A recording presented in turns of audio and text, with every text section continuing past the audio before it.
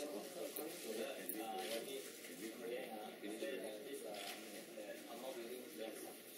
Supposed to submit this safety certificate to counter identity by year 2011.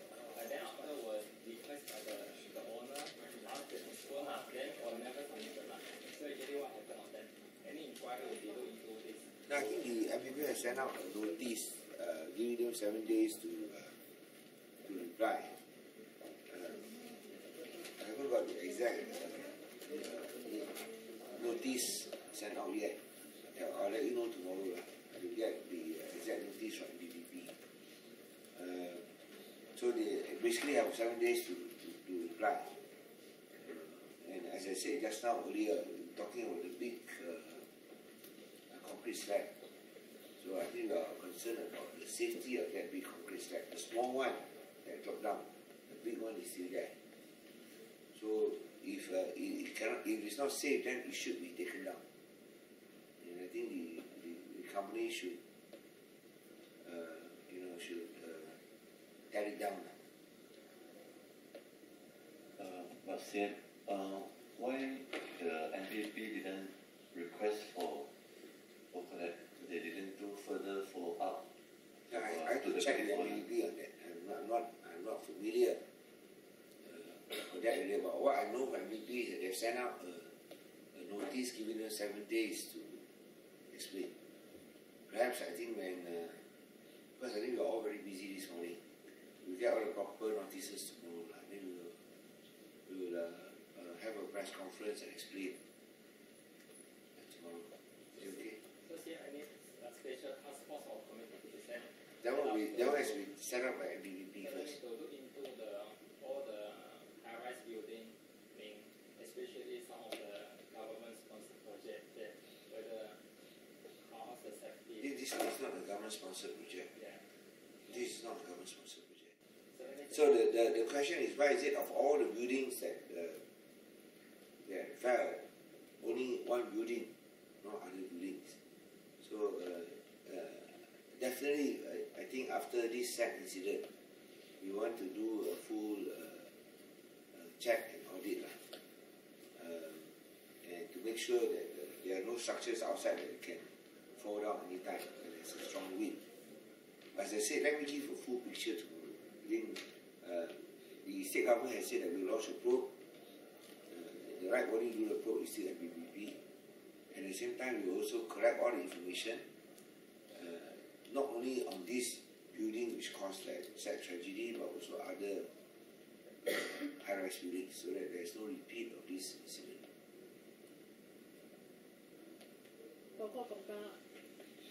Komta, of course, but Komta, we are doing a project in Komta. So with that project there, I'm sure you'll be even safer. Because in the past it's at the top. Nothing is done at the top. But now we're doing something at the top. What is that something? Come again? What is that something you said that you're doing on the top of Komta? There's a project that we have announced last, I think one was a few months back. Not the project to ensure there won't be recurrence of the tragedy in Amno. Nothing to do with that. I don't understand the question. No, because you mentioned you will conduct a thorough audit and check to ensure that other high-rise buildings won't suffer the same fate as some buildings, right? So then you said the project is conducted above Komta. So this is not the project audit and check project, not this other project that you No, I think we will ask MPP to do the necessary audits and checks. As far as Komta building is concerned, it's owned by PDC. And there's an existing project that we have actually announced earlier, where we are working on the rooftop, the 64th and 65th floor, together with an external bubble lift. I think we announced that a few months ago. Who was there for all this launching? Who came for this launching? Anyone of you here? You came? Huh? We had a groundbreaking at the 5th floor.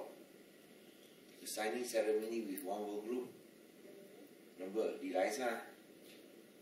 Who came? Tom Kai, did you come? The one we signed, and then after the groundbreaking at the banquet hall on the 5th floor. You have no recollection.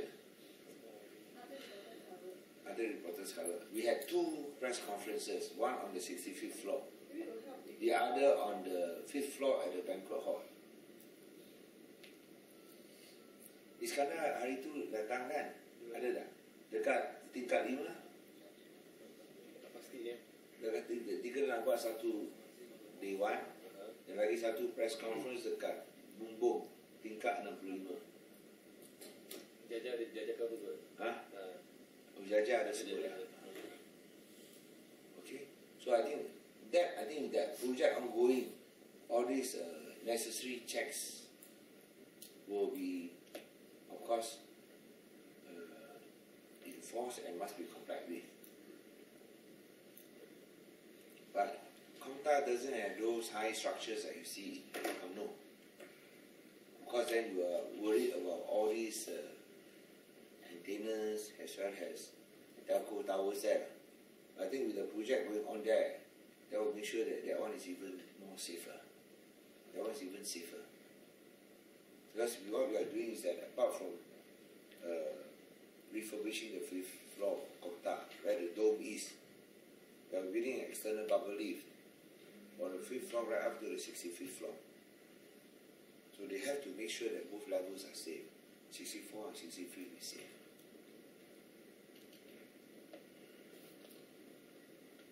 But again, when you talk about a structure like that, I think not that many buildings have that structure like that. We have to, of course, we have to do the necessary audit and safety checks after this. In Pulau Pinang. Tall, high-rise buildings, where you have this tall structure like UMNO, especially tall structures like UMNO.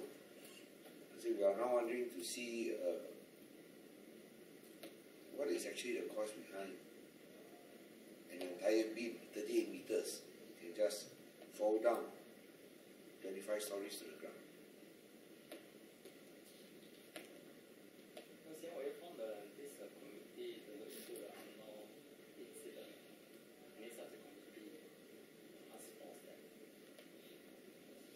As I said, let me get the information that what NDB has done. Then tomorrow we have a press conference. I do not want to respond so immediately. I mean, so soon after, when we made an announcement of the efforts to try to retrieve the luggage from the car. And then to answer your questions that you've raised, what are the notices issued? What action has been taken? I think I wait for the MDP, YDP to come. And at least you can give a full explanation of what the MDP has done. Okay. Yeah, that will leave it for tomorrow. I mean, today already more than enough news already. But it's something that is very, very sad. And once again, we want to express our condolences to the family.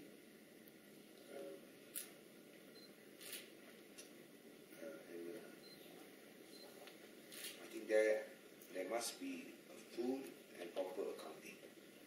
一定要有一个很好的交代，也要查到水落石出，要有一个全面的交